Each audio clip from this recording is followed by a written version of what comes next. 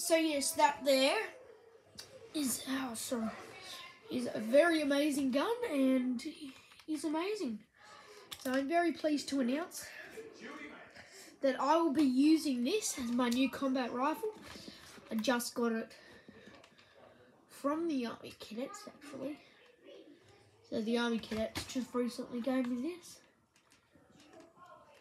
Gel blaster. I keep it at my house with live ammunition, but I'm still waiting for the other half of the gun. They only gave me up the first half of the gun. They haven't given me the other half. So yeah, I'm pretty devastated, but that's fine. No shell ejects from it, so that's good, because so I'll show you what a gel looks like. So you can see the mags. This is a new mag, not an empty one, because my empty ones are obviously empty. I do a giveaway, guys, so like and subscribe, and I might give you a mag. A gel blaster mag. So these are gels. So they're water. I encourage you to get one. You can get them from Tac Toys. But they are literally made out of water. They're non-toxic and they don't hurt at all. Go to Tac Toys. They're your gel blaster specialists. And we encourage you if you get a gel blaster and when you get wells, please remember, do not use the packet of starter gels that is in the box. Use either the Milky Whites or the Titan 2.0s. I have Milky Whites in here. Just saying, you need to hydrate them, leave them for about a day, and they're not like this, and they're literally made out of water. So there's literally no mess for you to clean, because what it turns into is that, see that white stuff on my finger?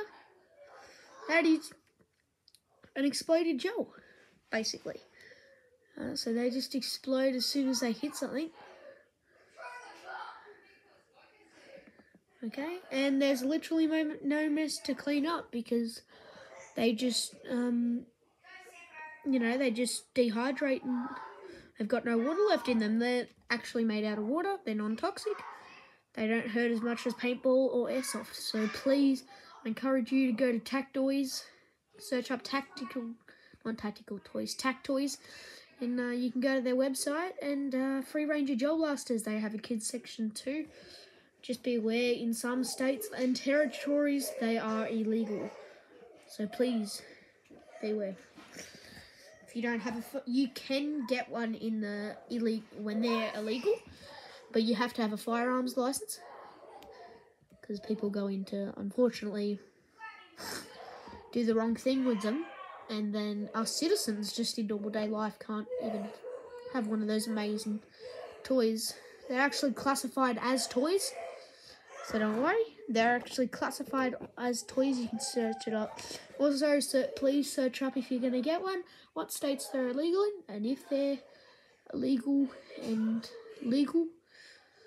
But yeah, that's basically it. I encourage you to get one if you're going to get one from Tac Toys. They are leading gel blaster specialists in gel blasters. So this is where my cadet unit got this from. Very nice rifle. Just remember, you also get it with the barrel. You can get AKs, real looking ones, but don't go marching on the street with them. Please have, if you are going to use them, if you have a child that wants to use them on the street, please rip apart the guts, take the battery off them, cut the wire so they can't get and start growing gels with the starter gels. And using it on the streets, and please put an orange tip on it. Whether it's some of them come with an orange tip. If they come with an orange tip, put them on. Please put them on to prevent death or serious injury. Okay, please put them on.